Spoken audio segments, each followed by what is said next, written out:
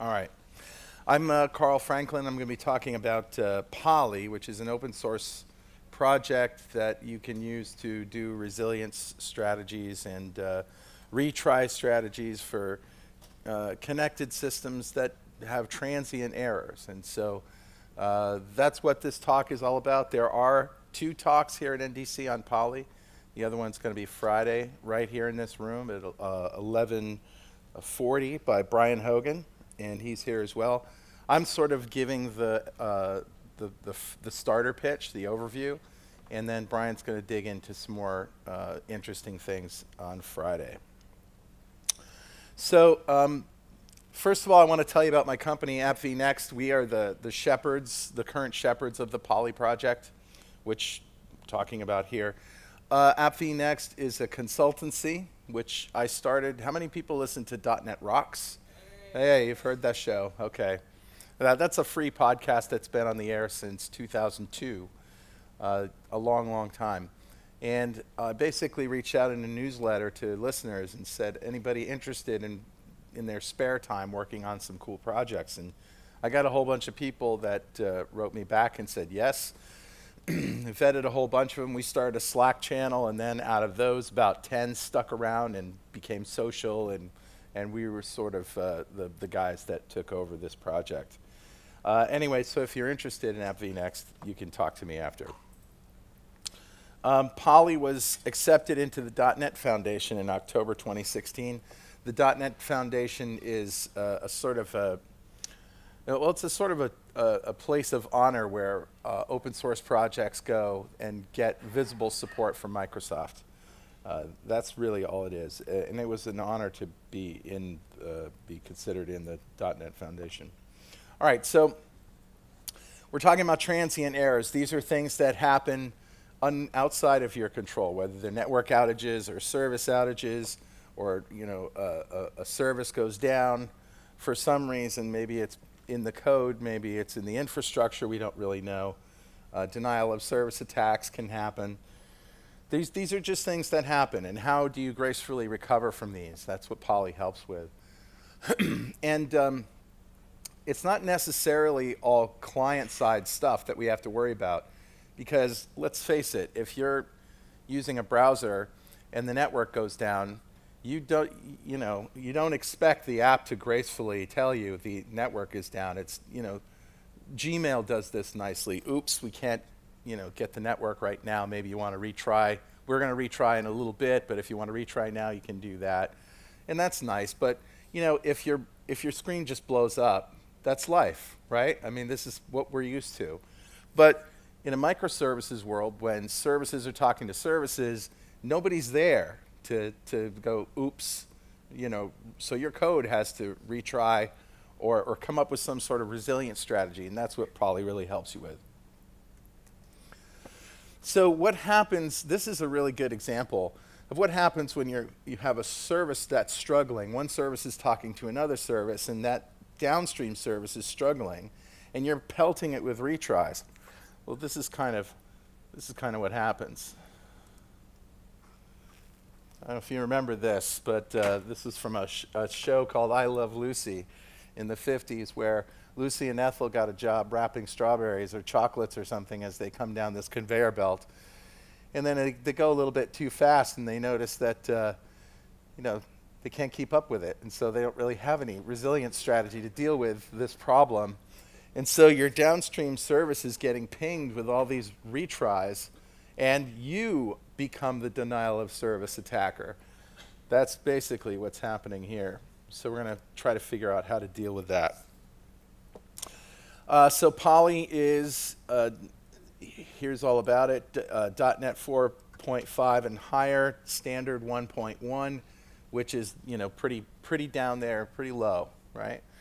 Standard 2, .NET Core 2.1, you use this fluent syntax to express these transient exception policies, and that's why Poly is called Poly. It's not because of the parrot, it's policies. And these policies are just objects, and we can do all sorts of strategies like retries and circuit breakers and timeouts and bulkhead isolation and fallback, and this is exactly what we're going to talk about. It's on NuGet, install dash package poly, pretty simple.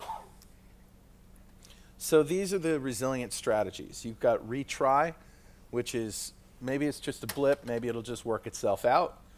A circuit breaker helps that, chocolate wrapping strategy right there. That system is down, it's struggling, we're going to stop making calls to it on our side so it can recover. The timeout, simply don't wait forever. A bulkhead isolation is sort of a way that you can appropriate resources so that one struggling service doesn't take down all the other services. And caching, pretty easy to understand there. And then fallback is just a way to fail gracefully with an exception message that makes sense.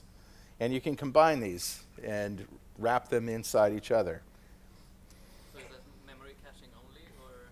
No, it's actually not a cache that we provide. We snuggle up to whatever Redis or Elasticsearch or whatever you want to use. Yeah. So here's the history of Poly. In 2013, Michael Wolfenden started Poly. I actually got to meet him, which was great. And in 2015, Scott Hanselman recommended it. We on .NET Rocks also recommended it in 2015. ThoughtWorks recommended it.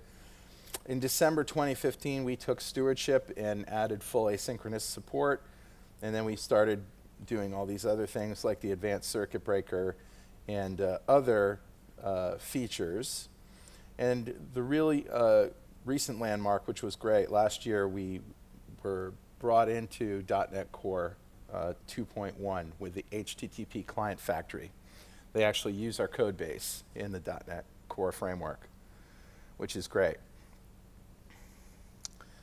Now these numbers are correct for adoption rather, but the graph is a little bit out of date. So all Poly packages to date, over 16 million downloads, 47 releases, 39 since we took over. So that's quite a trip. All right, so here's just simple syntax. Step one, you define the policy, and this policy is just an object. So once you have this policy and you define what exceptions you have and what the resilience strategy is, then you make a call, whatever code you want to run, you run within the context of the policy. Execute async right there. All right, so first let's talk about the retry patterns because there are a few of these. Retry just retries immediately upon failure. So specify the number of retries. And then await and retry puts a timeout in between each retry. And then that can be a constant number, or you can increment it every time. So this is one of the ideas, the exponential backoff, right? So first you wait 2 seconds, then you wait 4 seconds, then you wait 16 seconds, then you wait 32 seconds, etc. And it sort of backs off a little bit more each time. Retry forever just keeps, it is what it is. It keeps retrying until it succeeds or you stop it.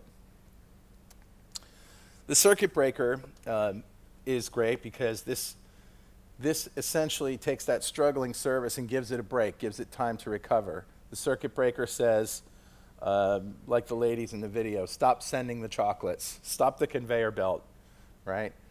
Stop hammering that downstream service with calls. We break it right at the calling side and fail to the caller, the calling code. And you fail fast to prevent cascading effects. Timeout, and these things, like I said, can be combined together. So a timeout could be like the outermost policy, right? Whereas, we can try all these circuit breakers and things, but if after a half hour this thing still isn't coming back, wait till tomorrow. It's no big deal. And bulkhead isolation is, the source of this idea is large ocean vessels. The hulls are divided into bulkheads rather than having one big hollow hull, like the Titanic, let's say. You've got sections. So if a torpedo hits one section, only that section, that bulkhead, will fill up with water. It won't sink the whole ship. And the idea is akin to threading.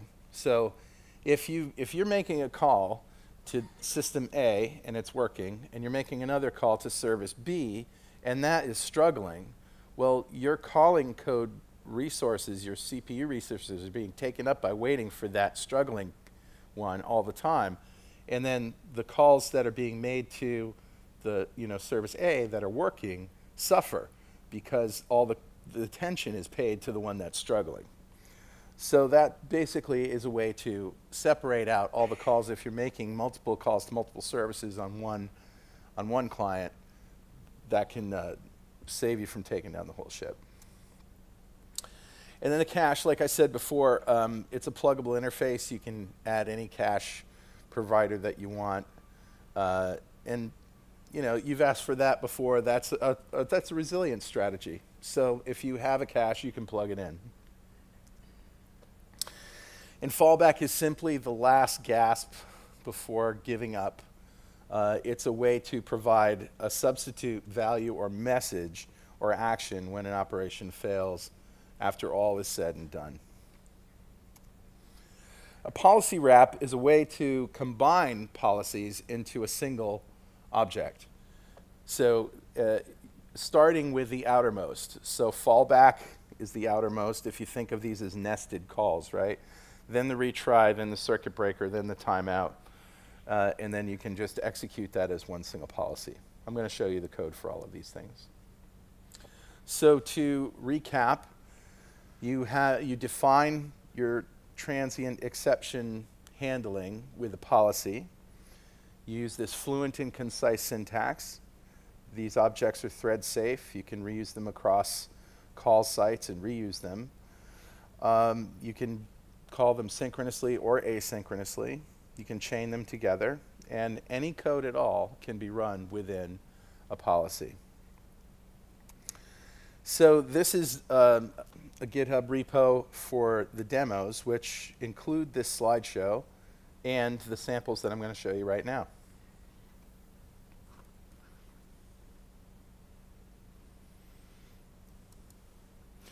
So this is the local server.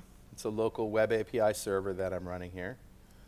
And the interesting thing about this demo server is that we've created this throttling handler object. And the throttling handler, basically with this configuration, says we will accept 3 calls from the same IP address within 5 seconds. And on the 4th call, we're going to fail. Until that 5 seconds is up, we're going to fail with a 500. So this is just an easy way for us to simulate a transient error, right? And it's constant, it's consistent, so that all of the demos will react in different ways depending on their policies to the same problem. And it's simply a values controller. You pass in a number, and it responds with response to request number ID and returns a message. Pretty easy. So then we have a console app client with a whole bunch of different demos. These are synchronous demos here, and these are the asynchronous versions of them. And I'm just going to go through them one at a time and show you what they look like. So first we start with making a call to this service with no strategy at all, no resilience, no policy. And all of the demos look the same. In other words, what they do is the same. They make a call to, and I'll show you, this is in a try catch. They make a call with getString async to the web API and increment the number, the total requests. And if there's a problem, we say what the problem is. So if the message succeeds, we're showing in the color green the reply message. And if it fails, we're showing it with the red color. And then we wait half a second and we do it again until we stop. So this is what it looks like. 3 requests go through, and then until your 5 seconds are up, every request fails with a 503. Pretty simple. And you press the space bar and then it gives you some statistics at the bottom. So all these demos are going to kind of look like this with different variations. All right, so the first one that uses a policy will just be a retry a number of times.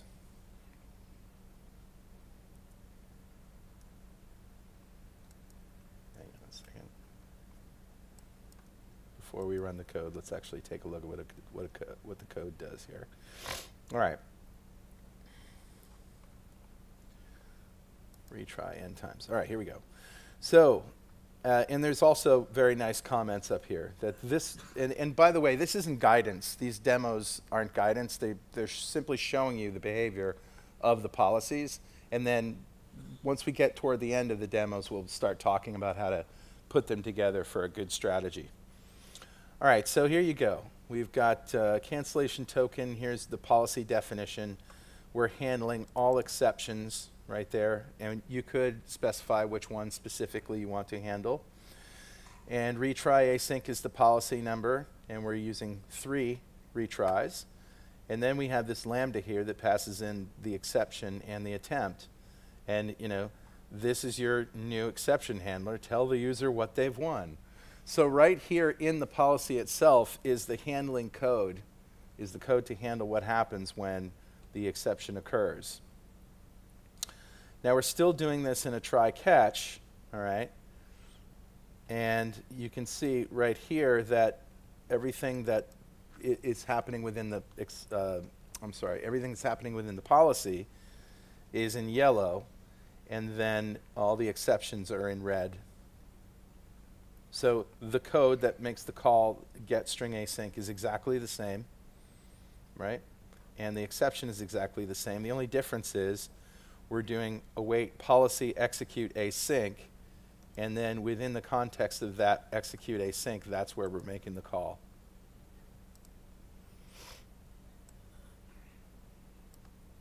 All right, so you see retry 3 times, boom, boom, boom. There's no timeout. It's just boom, boom, boom, right? It makes 3 calls right in a row, and then we get the exception in red. Okay, so not a great policy, but that's what's happening. Now the next one, we'll add a timeout in between.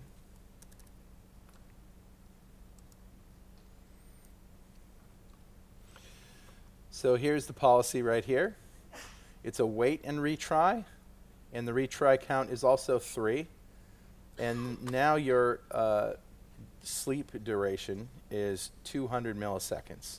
We're going to wait 200 milliseconds between each retry.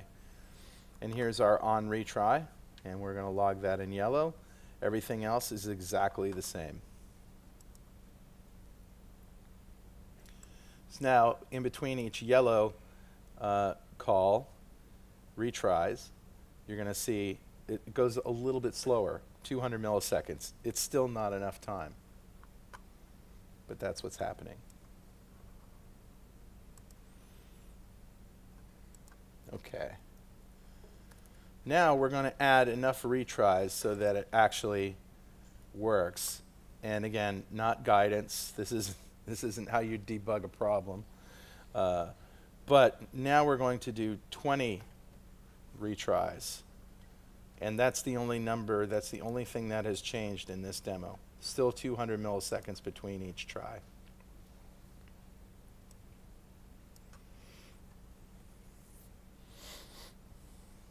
Okay, so now we don't ever get that exception. We're just doing 20 retries, and that seems to be enough for this particular problem.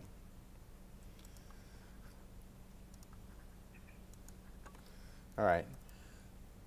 Now, this one is wait and retry forever.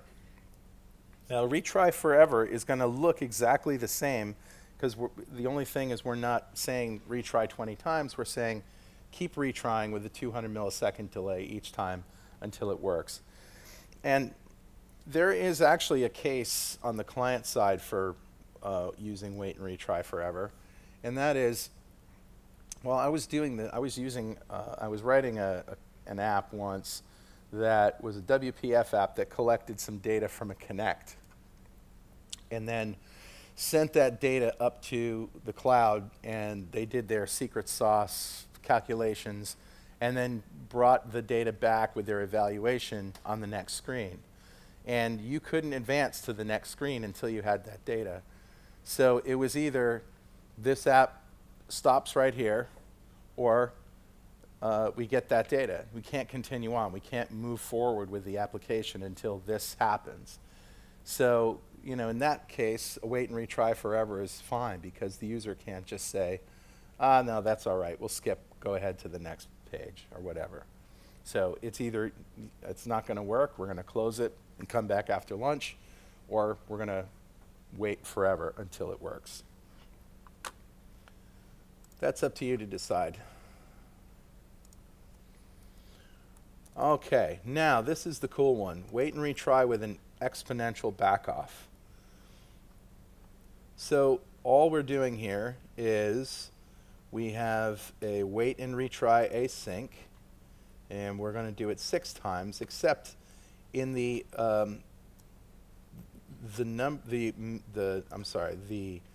timeout value is calculated from the attempt, and using an exponent of 2 with the attempt, we're going to increase the timeout every single time that it fails. Otherwise, the code is exactly the same. This is a great strategy.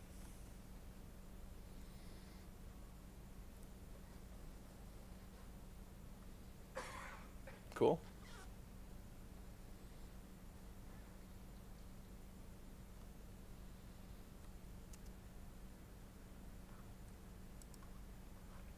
Okay.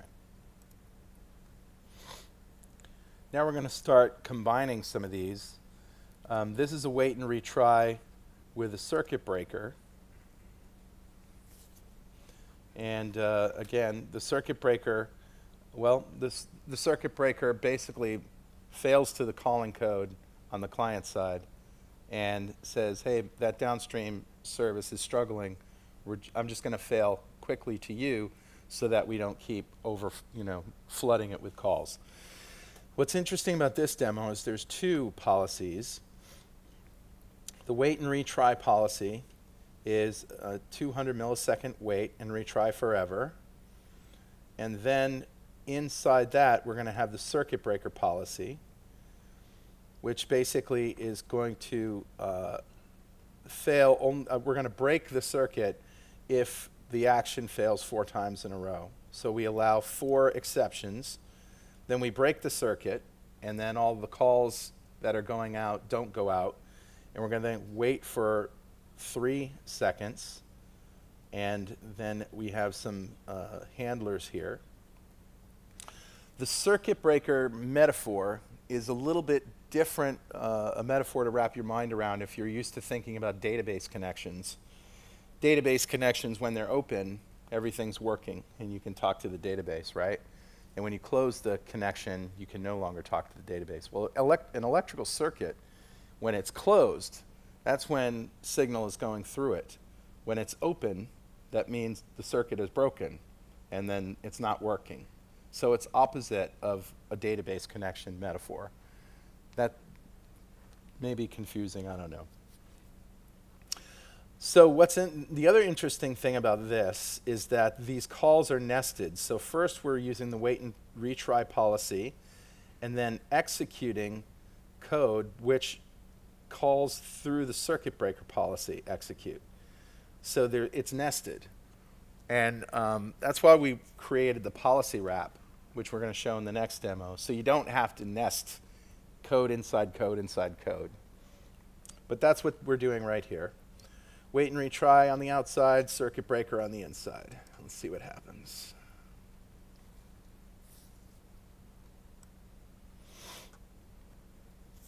Okay, so that purple, let me just go back here. So this is happening in the retry. You know, we retry 3 times. We allow 4 times, so this is actually happening out of sequence. But so then the circuit breaker kicks in and it breaks the circuit for 3 seconds. Okay, and then all of these exceptions were failing to the calling code until those 3 seconds go are up. And then the next one is half open. So we make a call as a trial, and if that works, okay, we close the circuit again. All this happens within the policy. So that's the beautiful thing about this, is once you set up that policy object, you no longer have to worry about all of these things. You just make the call within the policy code.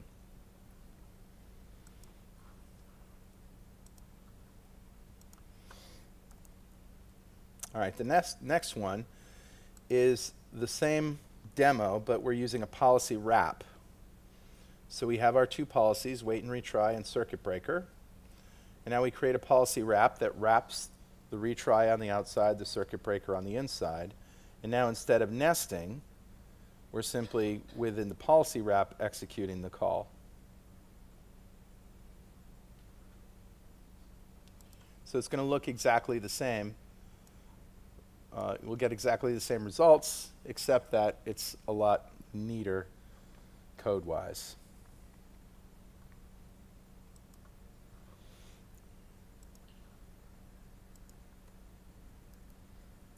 Okay. Now we're going to add a fallback in here. This is a wait and retry circuit breaker with a fallback. So now we're actually using 4 policies. Check this out. Here's our wait and retry policy, same as last time. Then we have a circuit breaker, also same as last time. We allow 4 exceptions, then we break for 3 seconds. Also, I didn't really point this out all that much before, but we have an on break, an on reset, and an on half open. These are all different handlers for the states of the circuit breaker, which is cool. All right, now we have a fallback for the circuit breaker, which basically fails with, please try again later, and we substituted with a fallback policy there. And now we have a fallback policy for any exception, right? And this is the difference right there. Broken circuit exception and just exception. Now here's how we wrap them. We take the resilience strategy and wrap that, wait and retry and circuit breaker, just like last time. But now we use another policy wrap to take that resilience strategy and wrap those in fallbacks. So fallback for any exception wrap, fallback for circuit breaker wrap, resilience strategy. And now, just like before, we just have that one policy wrap. We execute it, and all of those policies come into play.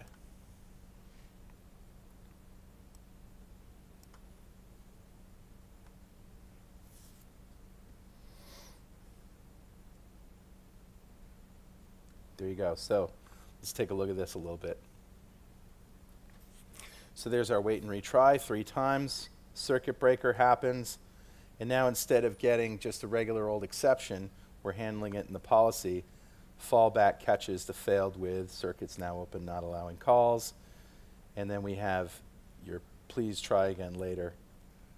Right? So essentially we're getting a chance to specify that last gasp instead of just letting it fall to a regular exception. That's the funny thing about Poly, is it really is a giant wrapper around try-catch. If you look at the source code, that's really what it is. It comes down to just an intelligent exception handling mechanism. So now we're going to do another wrap. And this has a fallback, a timeout, and wait and retry. So the timeout, basically, we're going to test the timeout as being the overall policy. And we're going to test it by making the timeout really short, 2 seconds. And the wait and retry policy is 4 seconds. So the timeout should kick in before that wait and retry policy does. That's the whole idea here. And now we have our fallbacks for any exception and fallback for timeout.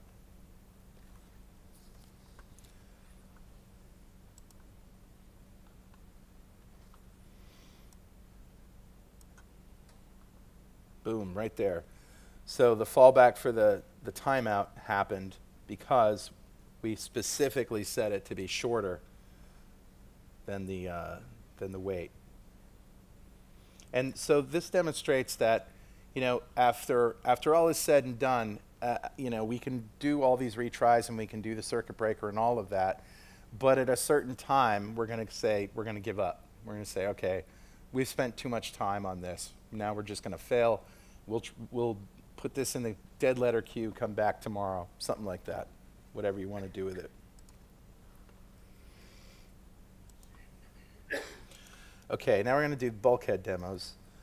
And as I said before, the bulkhead isolates calls into different bulkheads. Sort of think of them as threads, but they're not really. They're just contexts within which calls are made. And when you isolate them, then when you're making calls to different services, if one is struggling, it doesn't affect the other one. The code is a little bit strange in that we go into this loop and we have our total requests, and we're either picking good or faulting calls, and we have two endpoints on the API. And so if this is a good call, we're calling this throttled or non-throttled good, and this is the control group right here. We're not actually isolating them to show you what the problem is.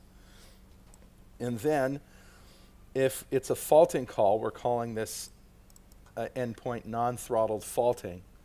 And so this one is going to fail. The other one is going to, should be good. It's returning good calls. But as you see, we're just going in a loop and we're making calls to each one. And we'll see what happens with that faulting call. And this is going by really fast, so I'm just going to let it run for a few seconds, and then I'll stop it and we'll see what happens. Okay. So to the good endpoint, we made 25 requests. Only one succeeded. 24 failed. That's to the good endpoint, the one that should be returning okay. We requested to the faulting endpoint 33. 0 succeeded. 10 are pending. 23 failed. So what's going on here is that the calls to the struggling service are affecting the calls to the one that isn't struggling. So now we take that same code and we wrap the calls in bulkheads, bulkhead policies, right? We have bulkhead policy for good calls and a bulkhead policy for faulting calls. And now rather than calling them without a policy, we call them through these bulkheads. Execute async, and faulting calls execute async. Otherwise, the code's exactly the same. Let this go for a bit.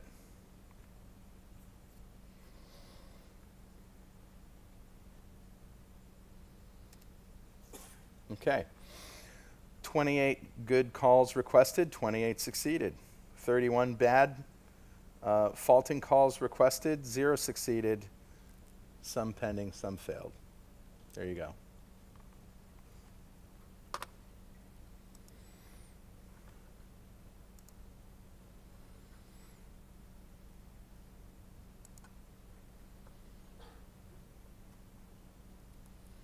All right, so some further features that we have in here. You can handle multiple exception types in one policy. And so here's an example of handling SQL exceptions and where the number of the exception is particular to the call that you're making, 1205. Or a timeout exception, so you can use the OR method. Also, delegates, you can use those as well. So very, very flexible in terms of what you can handle specifically. If you want to handle every exception or just an HTTP request exception, this handles a return value as well. So you may be in a situation like making a SOAP call where you're going to get a 200 every time except that somewhere in the process of that service, there was an exception, or there was an error. So it returned an error, but the HTTP return value was 200. You can handle inner exceptions with the onInner call or method or whatever you want to call it. So now we can handle HTTP request exception or the inner exception operation canceled. The policy registry is, in some apps it can be useful to be able to dynamically reconfigure the policy without restarting the process. So you might want to tweak circuit breaking thresholds or something like that to be more or less sensitive according to what the conditions are in production. So with policy registry, you just replace the policy in the registry with a new one. And when the underlying configuration source is detected to have changed, it just loads up. And you can read more in the wiki, which I'll give you a link to here in a minute for that. Integration with Core 2.1 or higher, which is great. HTTP Client Factory, you can configure we use a factory to get particular policies like those that might be, I don't know, if you have one that's pre-configured for the GitHub, for the GitHub API, for example. You can just use these to spit out policies, and it's actually a very nice way to use it. So some stuff that's coming up. We've got Chaos Monkey kind of stuff going on here. There's a, if you look on the Poly website, there's another GitHub project called Simi, I think it is, kind of like Simian. And we can inject fake results into our calls. And so this is great because now you can test how things fail without actually, making things fail. Also, we can inject exceptions, turn them on and off by percentage or by specific number of times. Pretty cool stuff. I haven't used this yet, but also latency. We can inject latency. So instead of saying make this stuff fail, we can say this is going to time out. Maybe we can handle that a certain way. Cool stuff. This is all about that stuff as well. So things that we're working on, the most important thing I think that's next for us is this distributed circuit breaker. Azure Functions just came out with this durable function, an entity function, which is essentially a stateful actor. And that can, we think, really make it easy for you to do a distributed circuit breaker. The problem with circuit breaker is only one instance of an app knows what the state of that circuit is, right? But if you distribute that, now multiple actors can understand what the state of the circuit breaker is to back off calls to a downstream service. So this is something that we're working on. It's the guys at Microsoft and the Functions team are really interested in it, and stay tuned for that. So there are some other, I won't say implementations of Poly, but similar projects going on here. One is Poly.js. This isn't us, but it simply does a retry and wait. I think that is the state of it now. At least it was as of December. They may have done some more things. But also Hystrix is a Netflix resilience framework, but it's no longer in development. And Netflix decided to end development in early 2018. But the original engineers moved on, and we hope that it's going to be taken up by other contributors. So that's a Java or Scala, JVM framework. And here's just a couple of snippets of the code you might see in Poly.js. Looks really really easy, easy to understand. And Hystrix, also very similar. So here's the wiki. This is a good thing to take a picture of if you don't want to just Google Poly Wiki. Great documentation there, ideas, resilient strategies, recommendations and patterns, what's going on, what's new, what's coming up. We have a Slack channel, we have a blog, easy stuff. So let me tell you about the people that are involved here. My job is just to simply do what I'm doing right now, which is go talk to developers about Poly, tell them what's possible, and get them to start using it. I haven't done the work on Poly. I started the client demo with Joel Hewlin, but Dylan Reisenberger has essentially done the lion's share of the work, he and Joel. But I would say Dylan is the guy right now who is the go-to lead developer. Joel Hewlin also, he works on it as well. So, and of course we have lots and lots of contributors in the OSS project.